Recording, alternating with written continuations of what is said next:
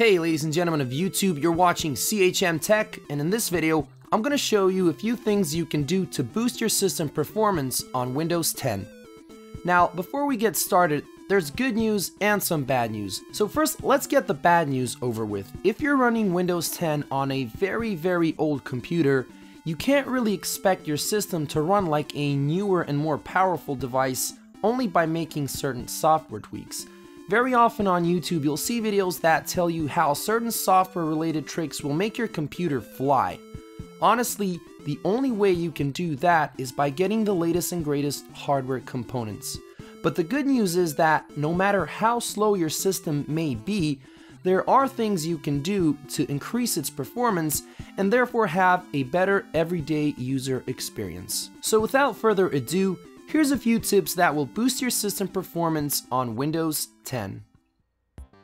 So the first thing we're going to do is we're actually going to free up space on your hard drive, because hard drives that are low on space are actually one of the most common reasons for slow system performance on Windows 10 or any other operating system for that matter. So first off, you might want to get rid of any apps, games, or any other programs you may not use that frequently or you don't use them at all.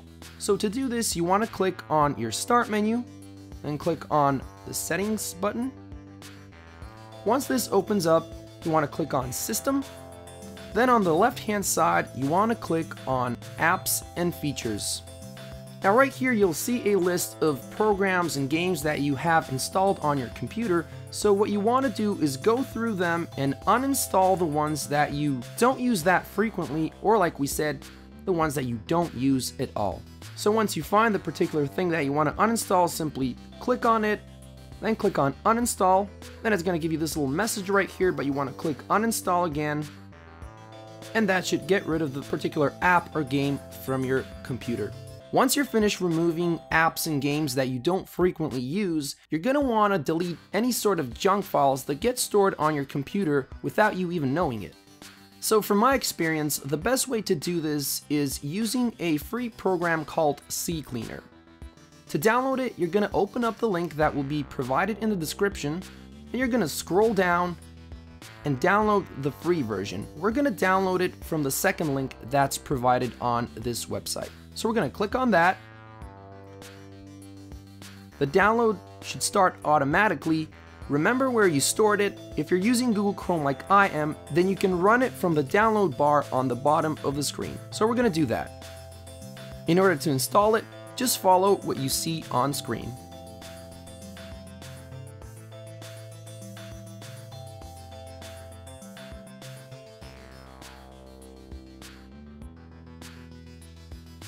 So once you install and run CCleaner for the first time, you're going to go to the Cleaner section. Right here it has a list of different stuff that it will get rid of.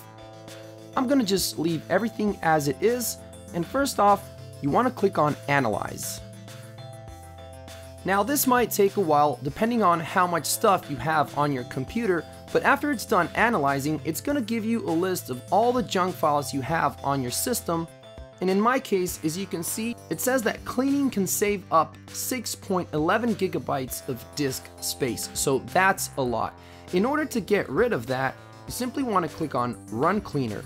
Then it's going to say, this process will permanently delete files from your system. Are you sure you wish to proceed?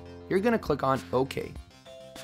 Now, if you need to close any apps and programs in order for the program to proceed, you're going to have to do that. In this case, it's telling me that Edge needs to be closed, so I'm going to click Yes. After that, you simply need to give it a while to delete all the junk files. Again, how long this will take will depend on how much junk you actually have on your system. Once it reaches 100%, you can close the program and you're done. So the next thing we're going to do is check our hard drive for any errors. So to do that, you want to click on Start, then right click on the File Explorer icon and click on This PC. Then you want to right click on Local Disk C and go to Properties. When this dialog box pops up, you want to click on the Tools tab, and right here where it says Error Checking, you want to click on Check. Now, if you get this message, then you're probably good. As you can see, it says you don't need to scan this drive. We haven't found any errors on this drive, but you can still scan the drive for errors if you want. If you don't get this message, simply click on Scan Drive, and that should initiate the whole process. After it's done analyzing, it should fix the errors, or it may possibly ask you to restart your computer. But since my system already told me that I don't have any errors, I'm gonna cancel the process. If you have a different case, and if Windows detects certain error, then simply follow the simple steps that the system presents you with.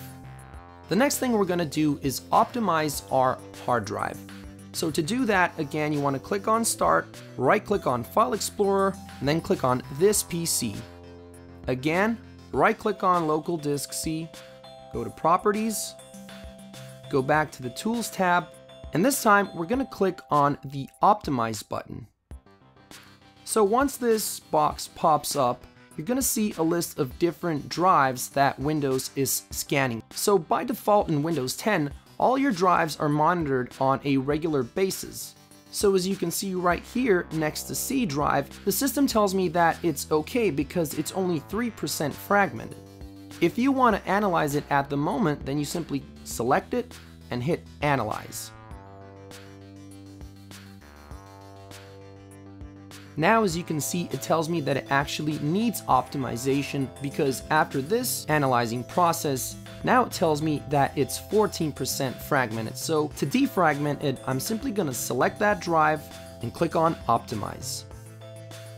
So this is a process that may take some time, but after it's complete, the drive you selected should be optimized, and you should repeat the process for any drive on your system. Now, like I mentioned earlier, by default, Windows 10 will monitor and optimize your drives in the background on a regular basis. As you'll be able to see once you actually initiate the optimization process, your computer will run much slower while it's happening. So if you don't want Windows to actually do this in the background, at certain moments when you might be doing something else and need your computer to perform as fast as possible, you can turn off automatic optimization in the background by doing the following. So you want to click on Change Settings and simply uncheck the box next to Run on a Schedule. Then simply hit OK and exit out of this.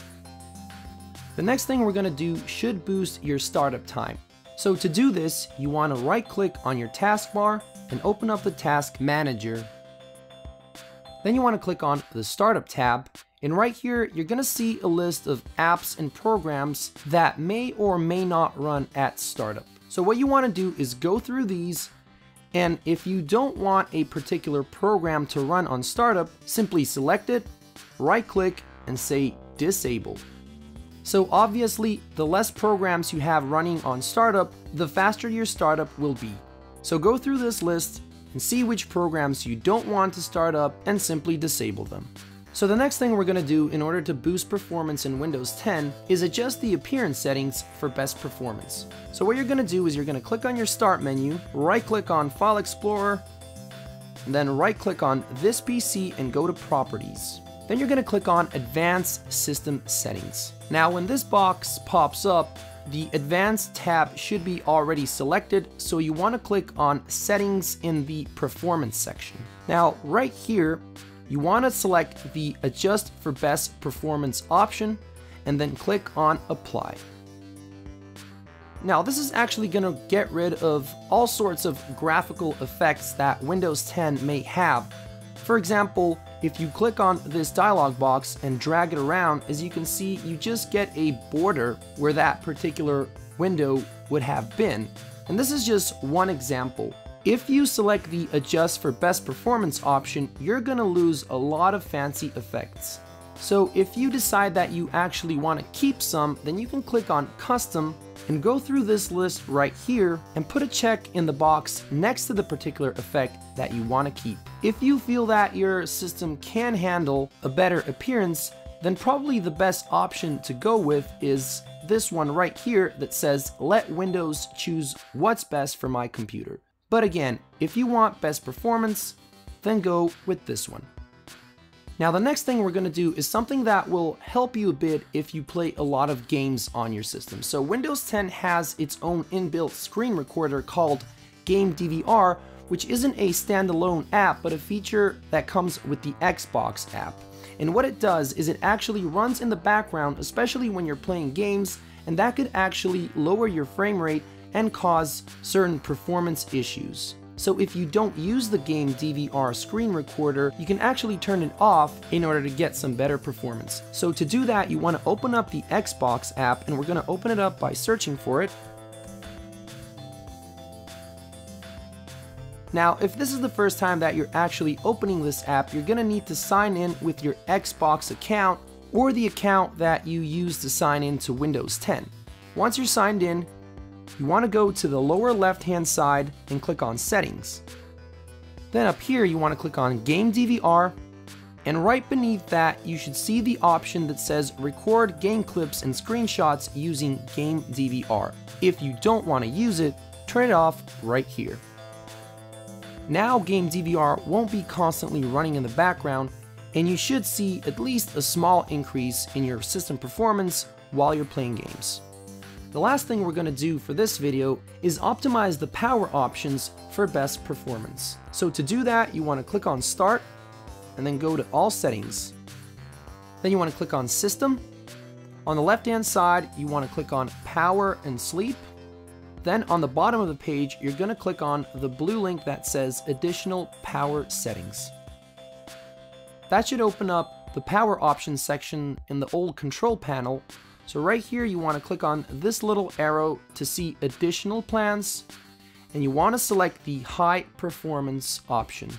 Now, have in mind that this option, like it says right here, favors performance, so you should see a boost on that plan, but it may actually cause your device to use up more energy, so that's something you might want to have in mind, especially if you're using a laptop or any other type of portable devices.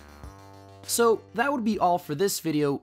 If you have any questions regarding anything shown in the video, feel free to post them in the comments section below. If you found the video helpful, please leave a like and share it with anyone you think might find it useful. For more content in the future, just hit that subscribe button, and I will see you in the next one.